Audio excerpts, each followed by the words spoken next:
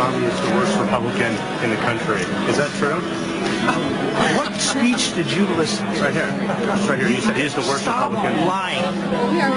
I said he was the worst Republican to run on the issue of Obamacare. And that's what I was talking about. I have said uniquely, for every speech I give, I said he is uniquely disqualified to run against Barack Obama on the issue of health care. Would you guys quit distorting what I'm saying? Do you think he's the worst Republican to run against Barack Obama on the issue of health care because he fashioned the blueprint? I've been saying it in every speech. Quit distorting my words. If I see it, it's bull. Come on, man. What are you doing?